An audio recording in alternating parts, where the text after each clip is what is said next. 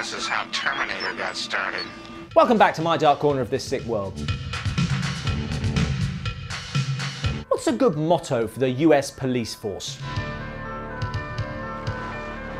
Might be a little on the nose. I am R.O.T.O.R. You are guilty.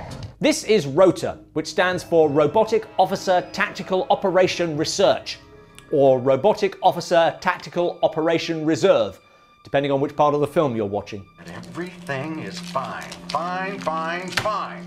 It looks like T-1000 doing calisthenics. But in reality, it's a badly dubbed robo-copycat from Mexico.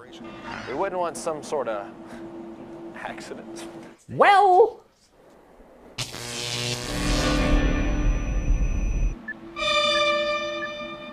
This is bad news because R.O.T.O.R's not really ready. He hasn't got the hang of the tricky concept of walking around things.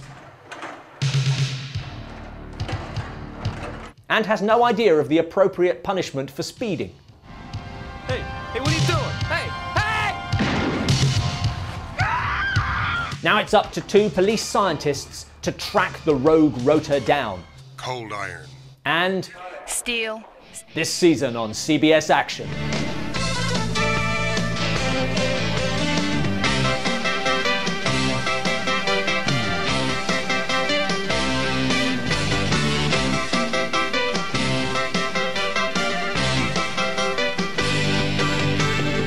And they've already got their hard-boiled patter down. I'm like a cemetery. I'll take anybody. You fire me and I'll make more noise than two skeletons making love in a tin coffin, brother. With these two on the case, R.O.T.O.R doesn't stand a chance. Let's go get him. Especially since, as the future of law enforcement, he sucks.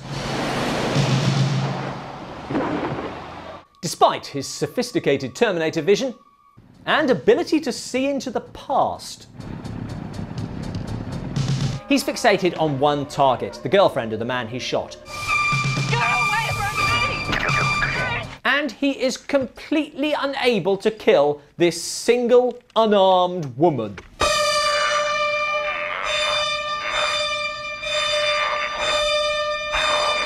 Partly because he's susceptible to car horns. How's he going to cope with a violent criminal? Or worse still, a traffic jam? Don't ask stupid questions. Because he's so useless, the people pursuing R.O.T.O.R have to be equally useless for the movie to have any tension at all. Use your failure against him. I'm sorry, what? Great, except I don't know what any of that means. Oh good, I was afraid it was just me. But how are you going to stop this thing? The deactivation key. I don't want to criticise, but I do feel that building a killer robot, which you can only deactivate by shoving a key into it, shows a stunning lack of foresight. And you've still got to find it. Is it his?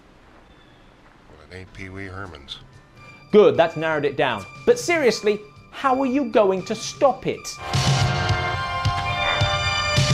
Oh, come on.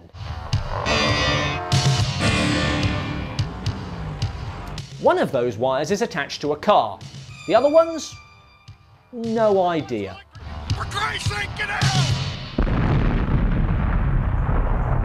So, this is a film about an indomitable robot We built the perfect lawman. that can't catch one girl,